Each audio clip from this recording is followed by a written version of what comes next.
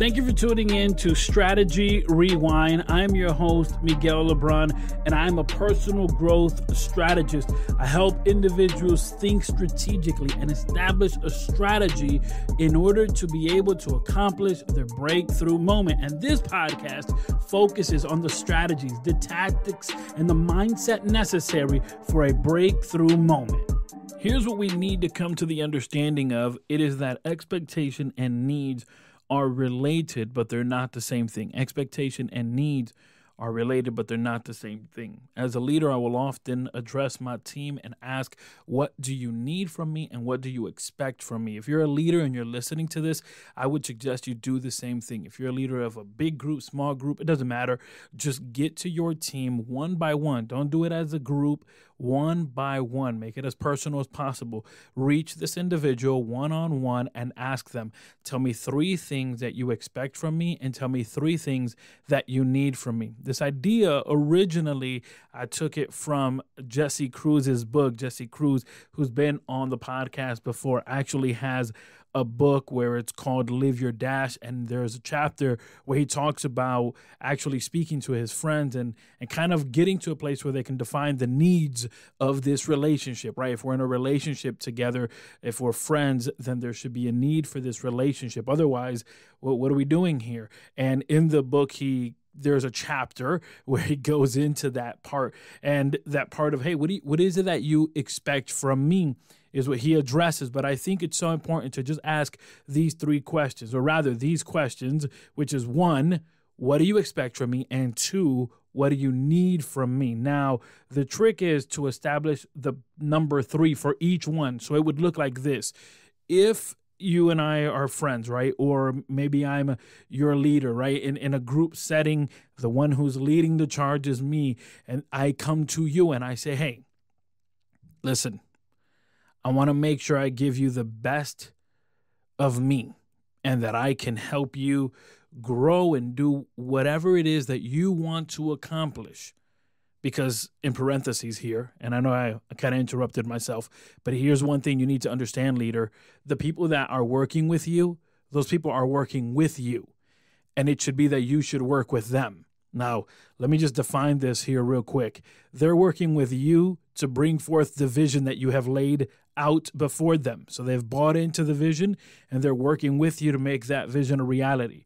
It should be that as a leader, you would reciprocate and you would say, what is your vision? Where do you see yourself in 5 years, in 10 years? Where do you see yourself? And how can I help you in that vision, right? So they're working with you, but you should also reciprocate and work with them for the betterment and the fulfillment of their vision. And for some leaders, unfortunately, they have a huge ego and they're only focused on their own vision, or they lose track of the reality that at the end of the day, you're working with people. And these people may have dreams and aspirations and goals and desires that they themselves want to accomplish. It would behoove you to, reciprocate. That they would work with you in accomplishing the vision and goal you've set forward, but that at one point or another, you would also look back and say, hey, how can I work with you so that you can accomplish your goals, your dreams? Okay, having said that, I close the parentheses. Let me go back to this scenario. You and I were working together. I go to you and I say, hey, I understand you have goals, right? Because we've already had this conversation, or I'm leading up to this conversation, right? You may have goals, you may have desires. I want to ask you as the leader, I want to ask you as the manager, I want to ask you as the leader, tell me 3 things that you expect from me, and tell me 3 things that you need from me. Most likely, the individual will say, well, I don't know, because truly, most leaders don't ask this question. Honestly, most leaders don't ask this question. And so the individual is going to be surprised, and you just stay quiet. You don't have to say anything. Too often people go beyond the yes. I learned this from Chris Do. Chris Do says, don't go beyond the yes, right? If you are proposing to someone and, you're the guy or you're the person who gets on your knee and you propose, traditionally guys do it, but I know women do it also. So man, you decided to say, I'm going to do it. And you get on one knee and you pull out the ring and you say, will you marry me? And the person says, yes. automatically the next thing is you put the ring on their finger, you give a hug, you kiss, and you have a go on to a great day. Start planning out this wedding. But just imagine for a moment if you got on one knee, took out the ring, will you marry me? The person says yes, and you say, now let me tell you why I think you should marry me. I think you should marry me because I love you, because you're smart, and you go on this tangent. It's like, they already said yes. You don't have to keep talking. You don't have to keep going. They already said yes. And so going beyond yes is an issue. Oftentimes this happens. And so it's important to know when to shut up. I mean, I don't know how much frank to say it. There is a season for everything. There's a time for everything. There is a time for speaking, and there is a time to be silent. And in the moment that as a leader, you ask the individual, hey, name 3 things that you expect from me, and name 3 things that you need from me. This is the moment for you to be silent. This is the moment for you to be quiet. You want to give them the space. They're most likely going to say they're surprised. They're most likely going to say nobody's told them that before. They're most likely going to say, well, needs and expectations, I don't know. They're the same thing. And they are not. This is what you need to interject because they're not. Let me give you an example how needs and expectations are not the same thing. I need air to breathe. That I need that. My lungs require it. My body needs it. I need air. I expect that air to not be poisoned. I expect that air to not be dirty. I expect that air to be clean. Right? Now, if the air is contaminated, can I breathe? Sure. But is it the best air? No, it's not. Right? I need air. And if the air is contaminated, sure, you can breathe. Long term, though, it ain't going to be what you want. So another example is I need to eat. I need food. I need it. It's fuel to my body. I need to eat. I expect from there to be no poison in my food. Or I expect that when I sit at the dinner table, if my wife has cooked for me, or if we go out to eat, I expect that that food is nourishment to my body, not that it would be poisonous. That's what I expect. Can I eat? Sure. I'm going to take a couple bites and then die. It did not meet my expectations, even though it fulfilled a need. And so this is why it's important for us to get to a place to define the expectations and the needs. And so there is a responsibility that leaders are failing with. There's a responsibility that leaders are failing with. And it is to ask their people, what do you expect from me? And what do you need from me? And then shut up and then be quiet, because you want to allow the other individual, the other person, the space to actually tell you. Now, here's the thing. Maybe you say, well, I'm not a leader. I'm not leading a team. I'm not leading a project. I'm not a manager or a shift manager or an assistant manager, any of those things. Sure. But I'm certain you may be in a relationship.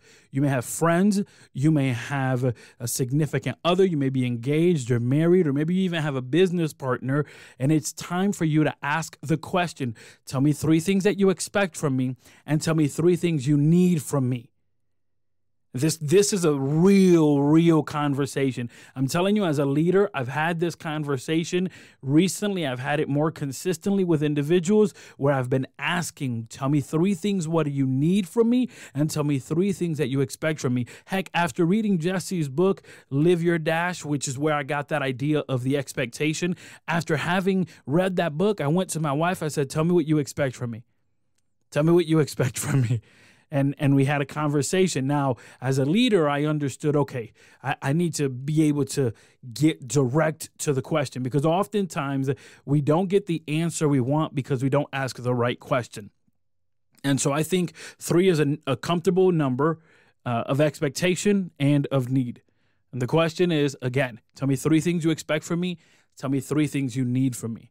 That has to be a conversation. Again, you may not be the person who's in front as a leader, but if you have a significant other, if you have a wife, a husband, if you have a spouse, if you have a friend, a neighbor, a cousin, if you're a mentor, or you have people that look to you or people that call you, it's beneficial for you to ask. Heck, if you're a son or a daughter and you want to call your papa and your mama, right? Or you want to call the person who raised you and say, hey, tell me what you expect from me, and tell me what do you need from me.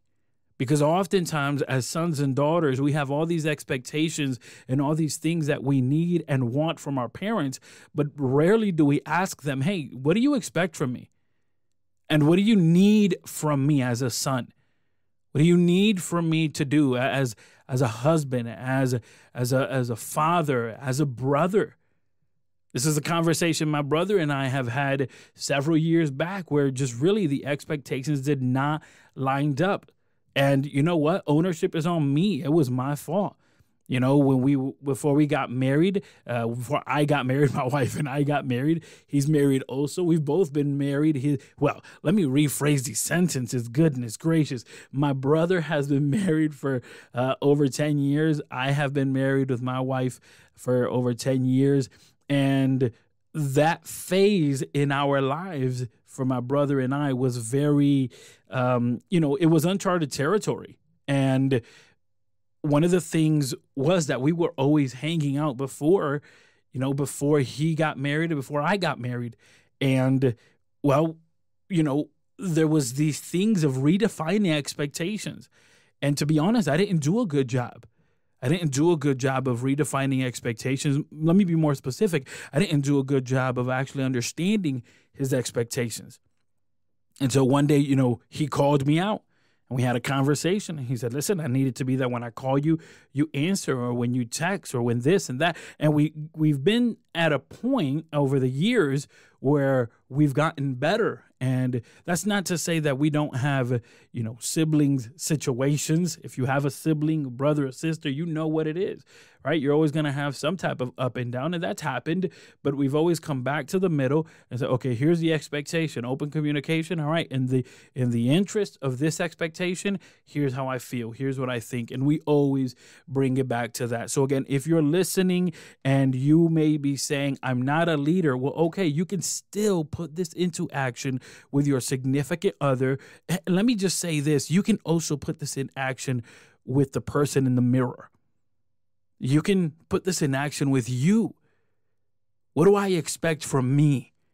And what do I need for me to do? What is it that the person that I want to be 10 years from now needs from me? What do they expect from me? Because I believe that every 10 years you should be reinventing yourself. Or you should be in a different position 10 years from now. And if you look back, you should be in a different position from where you were 10 years ago. But that starts with defining expectation and defining needs.